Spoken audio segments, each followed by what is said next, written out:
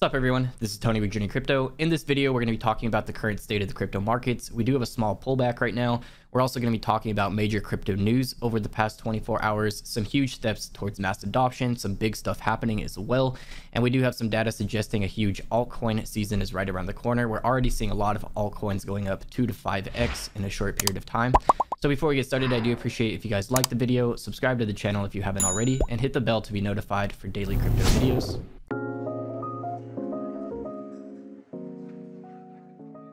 Alright guys, so we do have a small dip in the markets today. Bitcoin down 3%, just under $45,000 again. Ethereum down 5.5% at $3,000. We have ADA down 8%, under $2 again. This did hit $2.20. And XRP rallied recently as well. That's now down around 9% at $1.11. Solana really pumped yesterday as well. Did break $70, which is pretty crazy. That's still up 55% on the 7-day. As well as Terra Luna still up around 55% on the 7-day as well at $25. So we're really starting to see some of these top 100 cryptocurrency altcoins that do have major utility and major updates coming that are really starting to catch up, that were undervalued because of the markets crashing end of May. So I do believe this small correction is healthy and expected. We still have bears stating this small dip is basically the start of a crash back to $30,000, and that this is just a dead cat bounce, and we're going to be headed back below $30,000 and continue dipping into a bear market. But there's so many bullish things happening and lots of huge news day after day. Actually, some huge news I do want to go over in this video with you guys as well. Huge steps towards mass adoption. So in my opinion, this is healthy. Something else I do want to point out as well is Axie Infinity's up against the market once again, up 6% today, breaking $70 again. So Axie Infinity is a great example of cryptocurrencies I'm currently looking for that are much smaller market cap, that will have a growing user base and actual utility and people actually using the game. And this is why Axie Infinity AXS token surged so much while the markets weren't even doing too great. As you guys can see, this surged from around $5 end of June all the way up to over $70 now, even while the markets weren't doing great. When everyone was stating this was headed into a bear market, Axie Infinity AXS token was continuing to surge. And this is because the token is required to progress in the game and to get NFTs and everything. So this token has real utility with a growing user base, is going to make something surge even against the market. So this is what I'm looking for in small cap altcoins, is gaming projects and NFT projects and DeFi projects that will have a growing user base regardless of what the markets are doing, and that has a token that has real utility that's needed for the project. So great example, definitely recommend looking into that. I will be doing a video going over some gaming projects and small cap altcoins in the near future. And I will be doing that Cardano video tomorrow that I did state, discussing the price of ADA, where I see that headed, and discussing some passive income with that as well. So we also have Avalanche AVAX up 10% today, up 32% on the 7-day, now back to around $22. So this one I have been dollar cost averaging, and this is another one with a growing ecosystem. And I can see why it's starting to break out here shortly after Solana and Terra Luna. So this has been on a steady uptrend since it did bottom out here around $10 mid-July. And this just broke out from around $17 to $18 now to $22. And I could definitely see this getting back to the $25 to $30 range if the crypto space continues in a steady uptrend. So if we do have top 10 cryptos continuing in a steady uptrend, that's going to be huge for smaller cryptocurrencies. Like I always say, when Bitcoin is crashing, small cap cryptocurrencies are going to crash much harder. And when Bitcoin is in a steady uptrend, the small cap cryptocurrencies with good utility, a good team, and big updates coming are going to have much more explosive profits. So we did see Bitcoin break 47,500 major resistance, and that actually moved up much quicker than I expected. And now having a small correction today, I think is healthy. I do believe we will continue in a general uptrend towards end of August here and be testing that $50,000 major resistance. We also have a lot of major things coming, like the Bitcoin Taproot upgrade, which is coming by end of year, which does bring smart contracts to the Bitcoin network and is also the first major upgrade to the Bitcoin network in the last 4 years, which I think is massive. We also had Jack Dorsey, the owner of Twitter, mention he does want to implement the Bitcoin Lightning Network into Twitter somehow. And basically every user would have a Lightning Network Bitcoin wallet in their Twitter account, which is very interesting. He's also the owner of Square, which does own a large amount of Bitcoin. And basically he's making it his life work to push Bitcoin mass adoption. So I'm very interested to see where that's all headed. But in general, we have huge things happening day after day. I do want to go over some huge news with you guys, but we have to keep in mind it's always a possibility that there's some breaking news that is bad for the crypto space, and we do have a bigger correction than expected. Bears are still stating this is a dead cat bounce here, and that we will be headed lower now, testing $30,000 again, and then dropping even lower into a bear market. So personally, I like to keep an open mind and look at both sides of perspective and look at the data and really get a general idea of what's more likely to play out, and then make moves based on that. It also doesn't hurt to take small profits on the way up, just in case things don't go as expected, because as we've seen in the crypto space with volatility, manipulation can really move this in either direction very quickly as well. So before we jump into this huge news, I want to let you guys know I will be doing some huge crypto and NFT giveaways on my Twitter in the next couple weeks. Just follow me at JRNYcrypto. I also post here 5 to 10 times throughout the day on breaking news, as well as coins I'm bullish on, and just about the markets in general. All right, guys, so we have some huge news over the past 24 hours, starting off with some bullish Dogecoin news. The team officially reestablishes Dogecoin Foundation after 6 years. The advisory board members for the foundation include Vitalik Buterin, Billy Marcus, Max Keller, and Neuralink CEO Jared Birchall, representing Elon Musk's interest. So pretty crazy, the Neuralink CEO getting on board with the advisory board for Dogecoin. So looking at the Dogecoin price, we're currently sitting at 30 cents, down 5% today, but this has been on a steady uptrend since the market bottomed out around mid-July. So this did peak out around 70 cents during the Saturday Night Live with Elon Musk, quickly crashing with the markets in general, bottoming out around 17 cents, now recovered to 30 cents, so basically a 2x in that short period of time. With this good news, and if we do continue in a steady uptrend in the markets in general, I think it's actually very likely Dogecoin does test $1, but there's going to be major resistance there because that's everyone's sell target basically. So I do expect if it does break $1, it's going to be a peak like this where it does drop pretty much immediately back to around 70 cents or something. So I only hold a couple $1,000s of this in the stocks versus crypto trading series, which I will be doing an update on soon. Actually on profit in that on that Dogecoin again.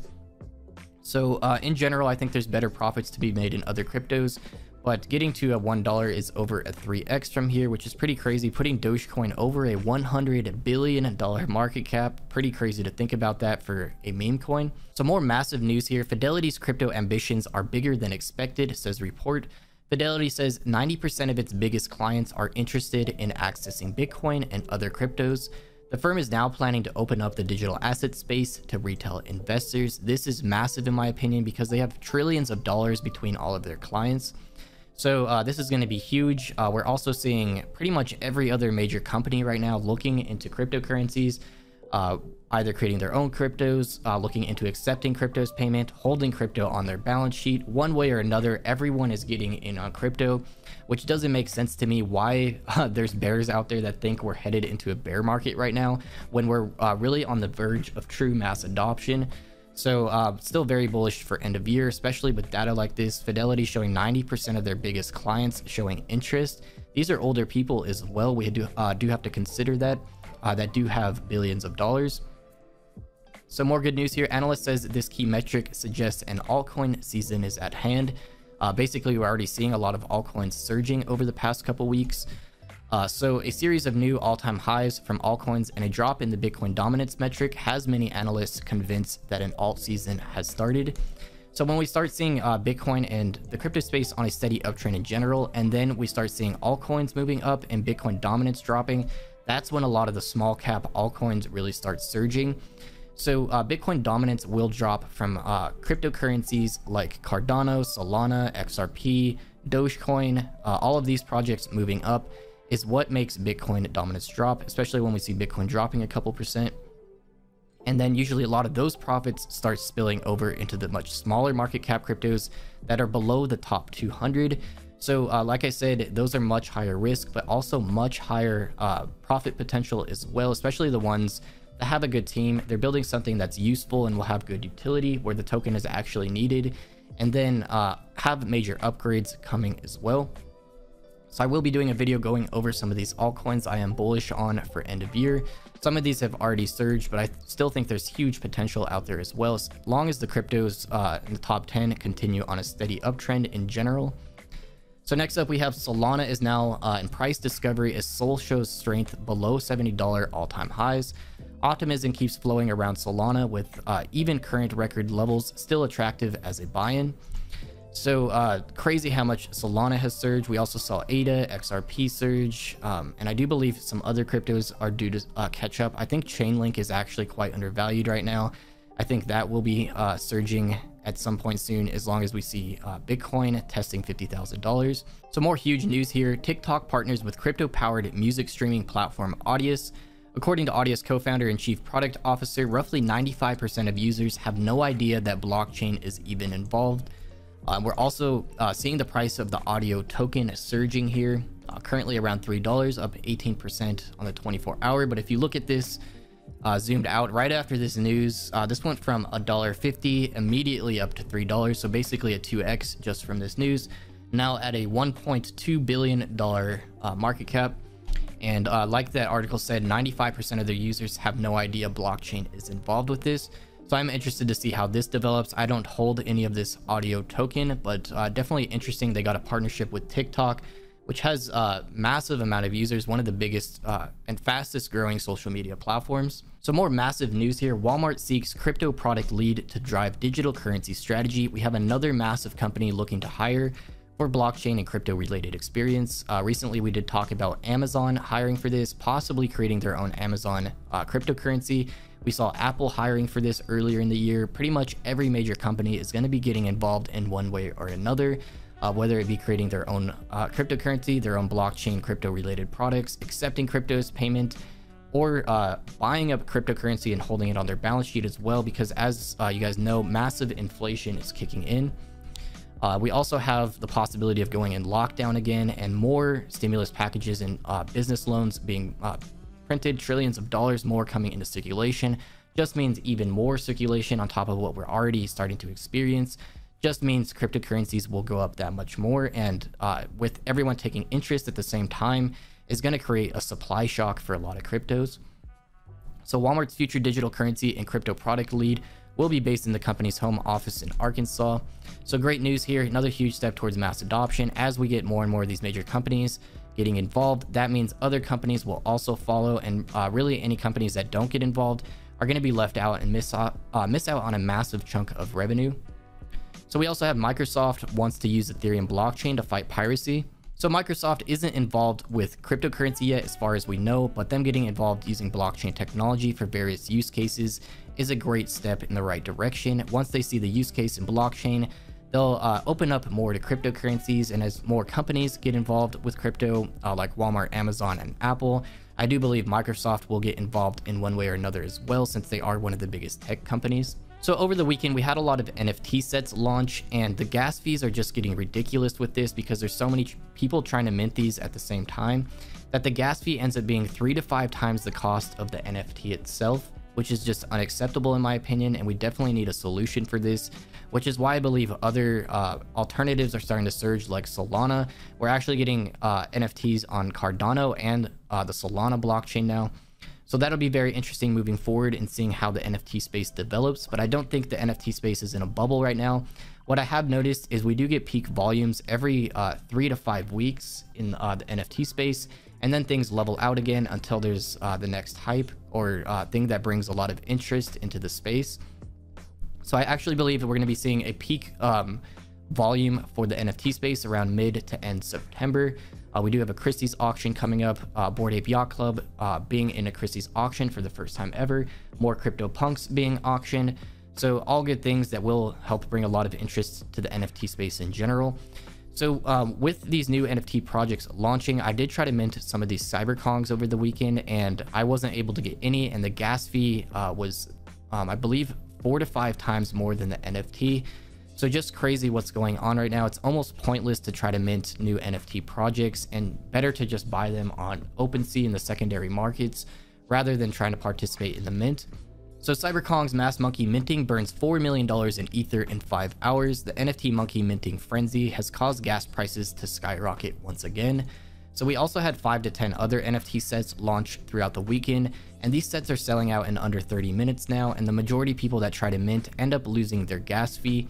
So that is a major problem, and a solution is definitely needed. I'm personally taking a step back, not trying to mint any new NFTs, especially because most of these sets are just going to become worthless. And I am just focusing on the sets right now that I think have a good team, good utility, and they do have leveled out volumes. There's actually some great entries and good NFT projects right now, and I do think volume will be peaking again sometime mid to end September, like I stated. So that's about it for this video. I hope you guys found it useful. I'm still bullish on cryptos for end of year. If you guys did enjoy the video, I appreciate you guys liked the video. Comment below and share the video anywhere on social media or with friends and family that may also find this useful. Don't forget to subscribe and hit the bell, and follow me on Twitter for those NFT and crypto giveaways. And I'll see you guys in the next video.